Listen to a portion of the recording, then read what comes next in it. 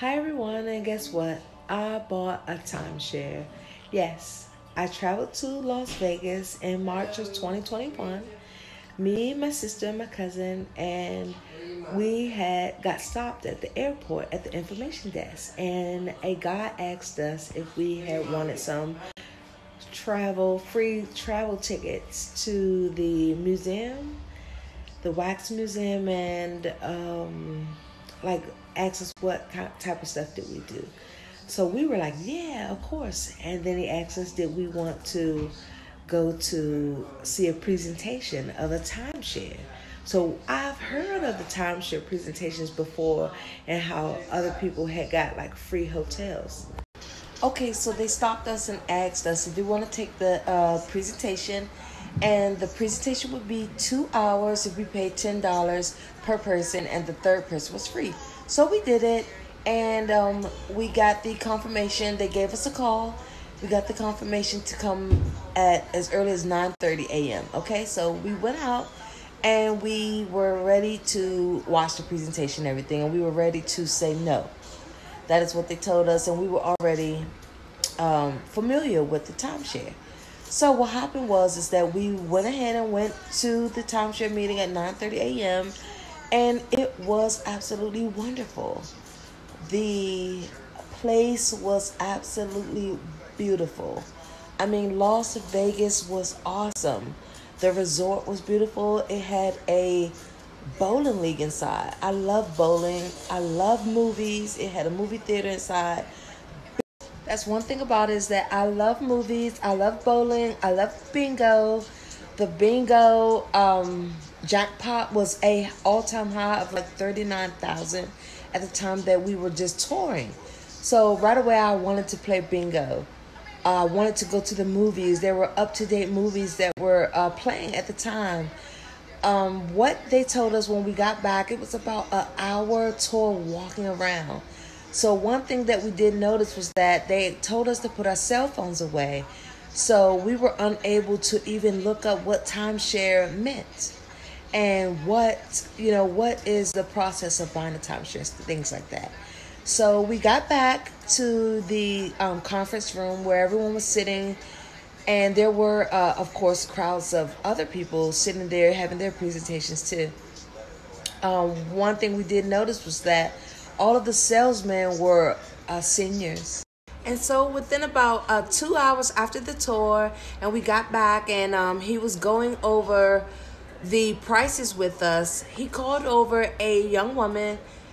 I'll say her name was Michelle. And Michelle came over, and she told us that because of the coronavirus, that they had a lot of foreclosures that were going on within the timeshare process. So the home or the timeshare that they wanted to sell us was about $9,900. And compared to the $28,000 price that she said at first, I thought that was such a great idea. And she went on and on to tell me how much of a good idea it was. And right away, I bought right into it. And I was just like, wow, I could take my family. I'll rent this out. She was telling me how I would be. Yeah, so she said that I would be almost my own travel agent. I can rent this one bedroom out for $249 for 1 week. And mine would be free because I had got the 36 week, and that I'll be able to rent out my week. And any other week that if someone else wanted to go on another week within my even year, that I will be able to rent that out for the $249 a week, and I'll be able to charge more, which I thought was such a great idea. So I said, yes, this is great. So we went, and we had to go behind and sign all the paperwork and everything. And one thing that I did notice was that while we were electronically signing our initials, the top of the forms, when you're looking on the computer, it does. Once we got all the paperwork and everything, he took the paperwork and printed it out, and then he put it in a combined folder with everything that you would want to read once you get back to your hotel room and everything, either the hotel room or once you got back to your place of home destination. And so, of course, I wasn't going to read it once I got back to the hotel because it was about 3 o'clock in the afternoon. And it just took so long. We were just ready to go and enjoy the rest of the day. So what happened was that was on the 20th of March. On the 24th of March, I was at home and I said, let me go over these documents.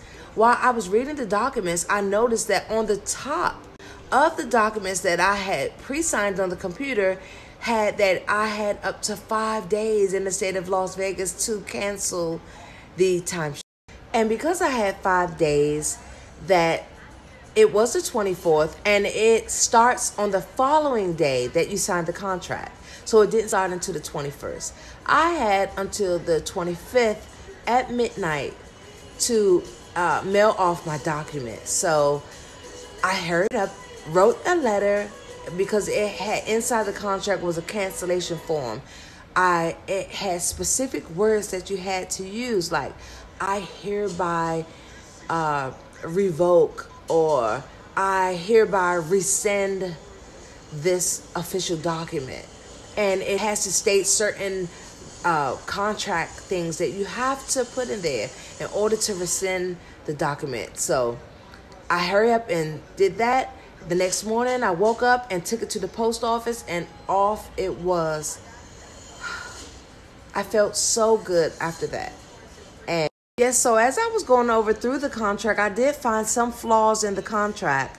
Before I signed that contract, they told me that I had until April 2nd to cancel the contract. That, number one, was a lie.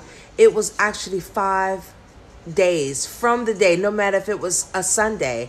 My first day started on Sunday, and that day counted. It also said that I was going to pay $208 per year. On that contract, it stated that after my first year, which was started the next year, and I was on the even years, that my yearly payment was double. Just like that. So the interest rate was up to 17%, which I have good credit, and I thought that that was extremely high. And if I paid it off at a certain date, like before 30 days, I would get a big discount. If I didn't, it would go up to 17%. I will be paying $20,000 for that timeshare. So guys, I'm not saying that timeshares are bad or are good. I myself just went over the contract and I saw some flaws, and I had noticed that they weren't allowing us to get on our phone so that we can do a little bit of research. And you have a pressed amount of time to say yes or no. They don't give you a week. They don't give you the next day to decide if you want to do it. It's either you have to decide right away if you want this timeshare. It just seemed like such a good idea, and I really love the resort. But I'm so happy I got out of my timeshare by sending my rescind letter. Thanks, guys. I hope this helps. Bye.